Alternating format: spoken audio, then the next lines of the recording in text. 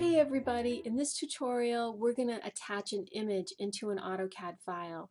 We're going to scale that image up to 1:1 as close as we can. Alright, so let's get started.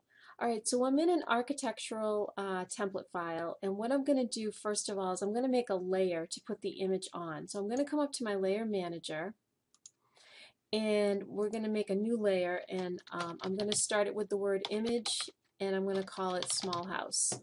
Okay, I'm going to make the color of the image blue, and you'll notice this color will only be on the edges of the image, not the entire image. And I'm going to make that layer current. Okay, so now that we have that layer current, let's attach our image. Alright, so I'm going to type in IM on the command line, and that is going to bring up this dialog box for images, X references, or also attaching PDFs. So I'm going to come up to this pull down here, and I'm going to pick attach image. Okay, and this is going to allow us to browse. So what I'm going to do is you're going to browse to the folder that your image lives in.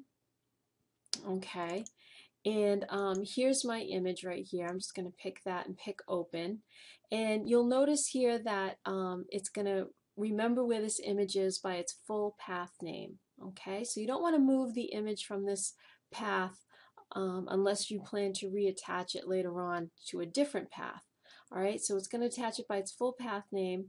It's going to allow us to insert it on the screen, and we're also going to be able to specify the scales. Let's pick OK there, and I'm just going to pick a point to start the image, and I'm going to put in, right now it's asking for a scale factor. I'm just going to put in a scale of 10 just to get the image bigger than it normally would be.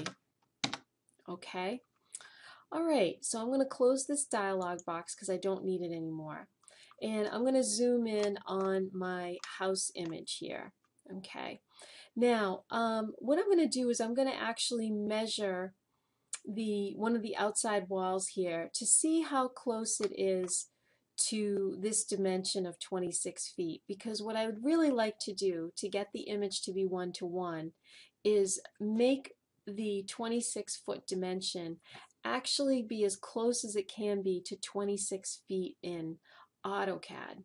Alright, so let's see what it is right now. So I'm going to come up to the distance command, and this is an image, so I'm going to have to, by eye, just pick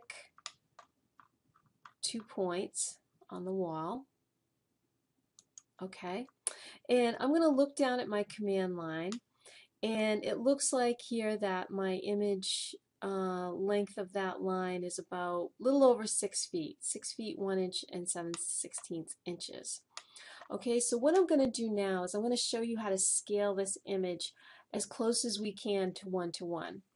Alright, so the first thing I'm going to do is I'm going to draw a line on that wall that I know I have a known dimension of 26 feet. So I'm going to draw a line. I'm going to put ortho on to make it straight. So I'm going to start my line right here.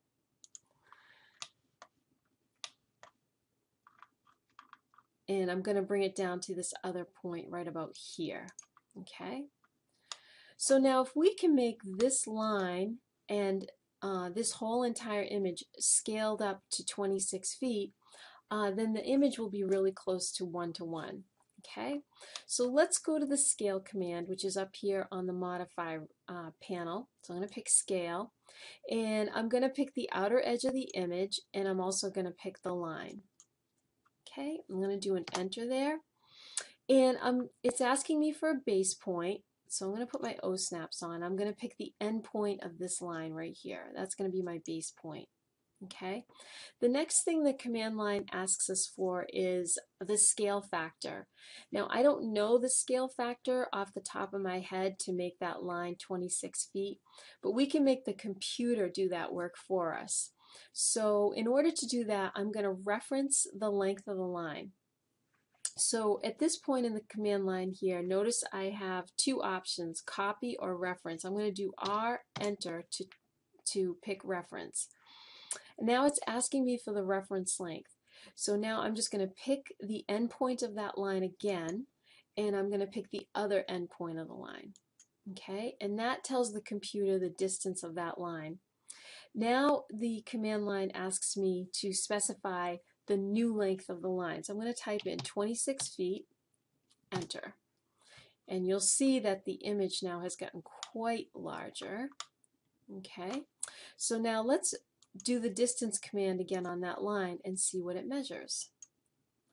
And indeed it does measure 26 feet. Okay, so now if this drawing was drawn properly, all of the other dimensions should measure really close to 1-to-1.